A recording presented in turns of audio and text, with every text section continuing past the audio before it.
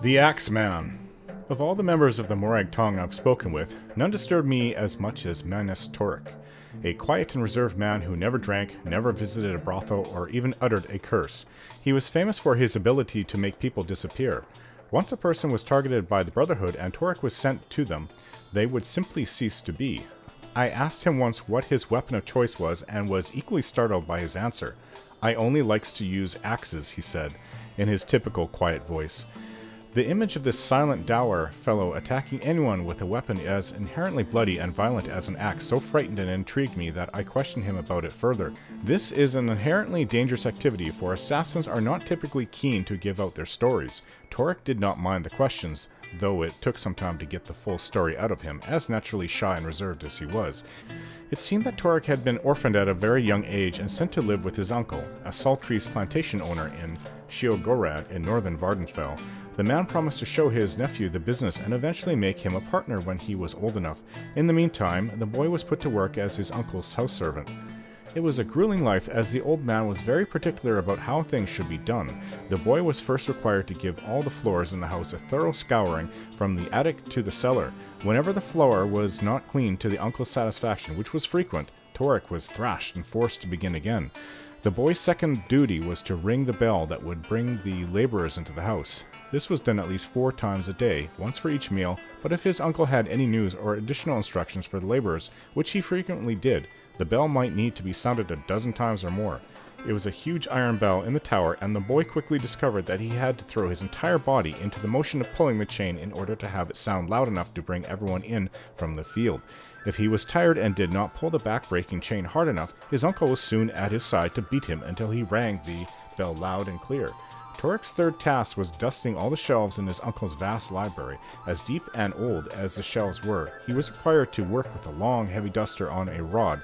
The only way that he could reach to the back of the shelves was to hold the duster at his shoulders and then swing it out in a sweeping motion.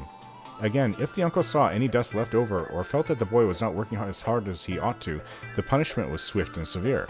After several years, Manus Torek grew into a young man, but his job responsibilities were not increased. His uncle promised to teach him the business, once Torek had demonstrated his mastery of servile assignments. Divorced from any knowledge of any work other than his own, Torek never knew how badly in debt his uncle was and how poorly the farm's yield was. In his 18th year, Torek was called into the cellar by his uncle. He thought that he had not done a good enough job scouring the floor down there, and was frightened of the beating to come. What he found, however, was his uncle packing his goods into crates. "I'm leaving Morrowind," he explained. "The business has gone sour, so I thought I'd try my luck running a caravan in Skyrim.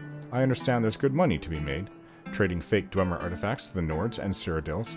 I wish I could take you with me, my lad, but there won't be much need for scouring, bell-pulling, and dusting where I'm going." "But uncle," said Torek, "I can't read. I knows nothing of the business you promised to teach me. What wills I do's on my own?" "I'm certain you can find a job in some domestic capacity," shrugged the uncle. "I've done my best with you." Torek never stood up to his uncle before and felt no anger, only a sort of coldness that gripped his heart. Among his uncle's possessions being packed away was an old heavy iron axe, allegedly of Dwemer manufacture. He picked it up in his hands and was surprised to find that it was not much heavier than his dusting rod. In fact, it felt very comfortable as he pulled it over his shoulder and swung it out as he had done so many times before. In this instance, however, he swung it into his uncle's right arm.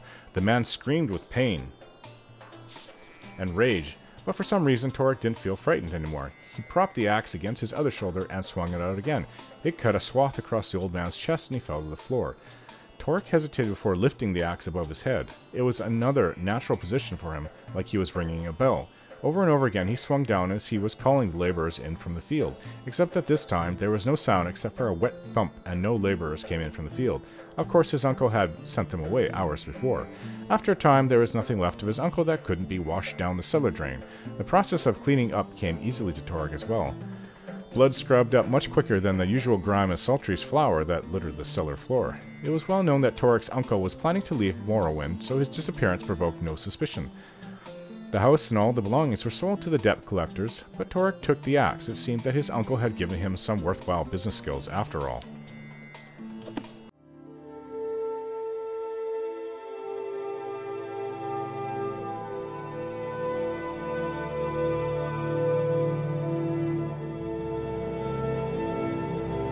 Don't forget to like, share, and subscribe.